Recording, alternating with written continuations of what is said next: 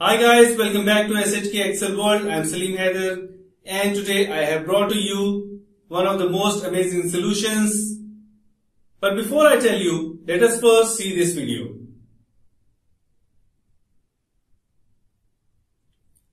So isn't it interesting? Yes, you have guessed it right. We are going to prepare a comprehensive timetable solution for your school.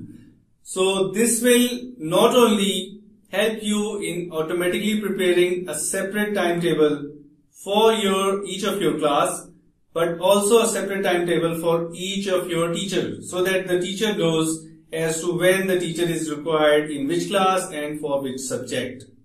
In addition to this, you will also be able to manage the allocation of your teachers for each of the classes, which will be absolutely error-free and without duplication.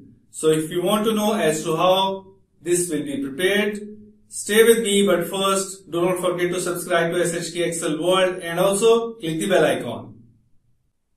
So guys, this is a file we are using today. You can download this file from the link given below in the description and follow along. So what we have here, we have 3 sheets. So this is a format for your simple class timetable. So you can use any of the format, anything you like, any color combination. The next thing we have is a schedule, which will help us manage and administer all of our school timetable and also help us to make it error-free.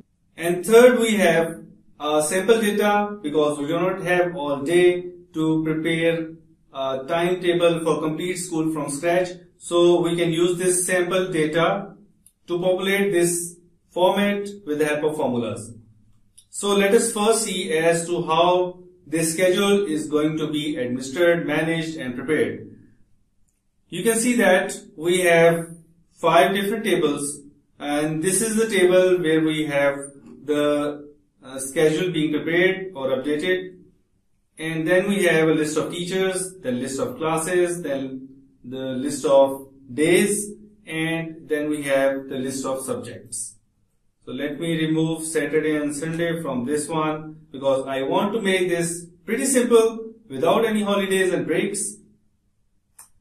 Let us first convert all of these into table and name them first. So select any cell in your first table, press Ctrl T, it will select the complete range. You will have to tell it that your table has headers and press OK. And we do not need the drop down, so press Ctrl Shift L, so it's gone. Then do the same with the teacher, class, day, and for the first table, click on it, go to table design, which is the menu or the ribbon for your Excel table, and go to extreme left side and name this table. So this is our schedule, and now go to the teachers one, press Ctrl T, enter. We don't need the drop down. Filter, Ctrl Shift L, it's gone. And now we are going to name it as teacher. So do this for the rest of the tables as well, and we will meet you soon. So we have all of these converted into Excel tables. So let us go to our schedule and see what we have here. We have the time start, time end. So this is basically a simple schedule for the complete school. Next we have the day, then the teacher, subject, class, and then certain combinations which we are going to produce into our timetable. And then we have the time range, so this will also be used in our timetable. And then we have a check. So this cell will help us identify any duplication of allocation of the same teacher for different classes at the same time. So let us select the cell below the day heading. Here we are going to produce a data validation so that the person who is entering data for the school schedule does not commit any error in punching the names of days incorrectly. So click on the cell, go to data menu, data ribbon, then in the group of data tools, click data validation, and here click on the list. And for the source, select all the days except the day heading. So you should not select the heading otherwise it will also be reflected in your drop down, and press OK. So you can see that you have the names of the days. Then we have the teacher. Again do the same data validation, list, and in the source give all the range except the heading and press OK. Then on the subject do the same.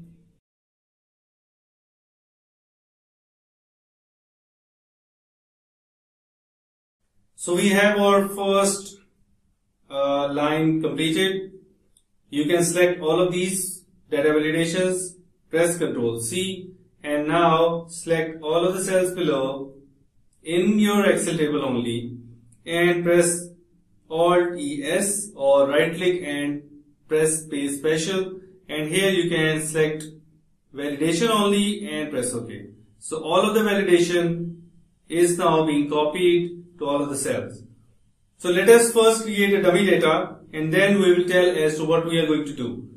Here let us see that it's Monday, the teacher is George, the subject is, let's say it's literature, and the class is 3 class.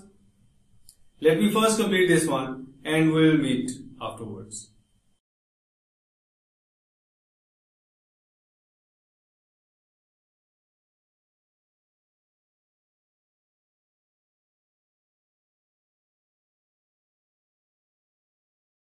Oh, I love maths, so I have to repeat the subject in the same day. So we are done here up till now. Let us first create these formulas which are going to be produced into this format. So for the teacher and student combination, so the class must know as to which teacher is going to come at which time and for which subject. So for the teacher and student combination, we need the teacher and the inverted comma, then we have the space, then the hyphen, then space and inverted comma again, and %, and we have the subject. And it's done magically. So this is the benefit of your Excel table.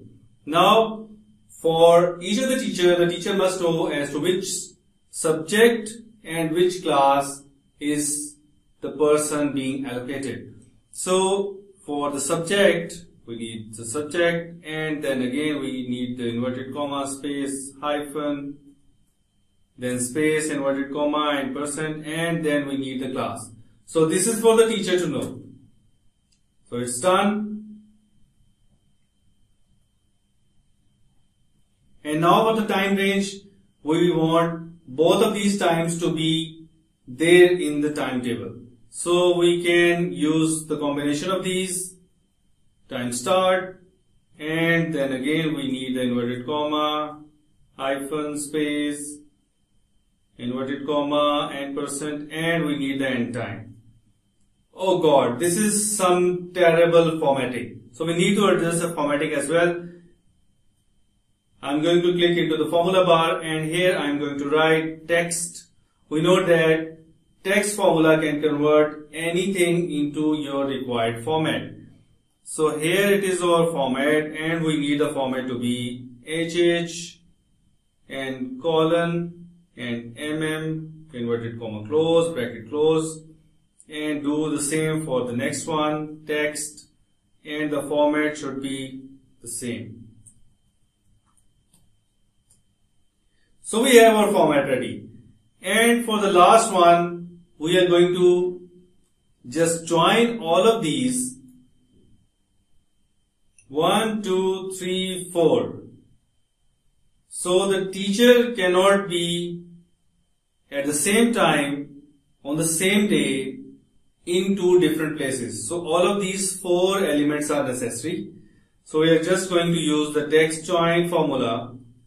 If your version of Excel does not have the text join formula, you can easily use the concatenate. So the delimiter here in this case should be the dash, the hyphen, press 2 commas and just select all of these 4 elements and press enter. So just ignore the format because we are not concerned with the format. Just select the complete column, press Ctrl 1, go to custom and press the semicolon thrice and press OK. So in this way it's gone. Now we just have to do it conditional formatting so that it can identify the duplicates. So go to Home ribbon, conditional formatting, and highlight rules, duplicate values, and just choose the duplicate formatting of your liking and press OK. So we can now so this is not going to be difficult once you have done this first step. I'm just going to copy this complete schedule once more and go to here and press Ctrl V, so it is automatically included into your Excel table and the data validation has been applied and the formulas have been copied and the formatting has also been applied. So let us assume that it's still Monday and we have George as a teacher. So it's not fine. You can see that these are two duplicates which are saying that George has been allocated 2 times on the same day for the same time. So what we can do is, if you are unable to see the duplicate highlighting properly, we can just go to table design and we can remove the appended rows. And now apply the Ctrl Shift L or the filter button, and here we can just easily filter by color. So we have our duplicates identified. We can see and change Mr. George with some other teacher. So it's fine now. So in this way you are going to create the complete schedule for your school, and this will be done once, and once it is done, you are free to go. So why we converted all of these into table format? So the answer is simple.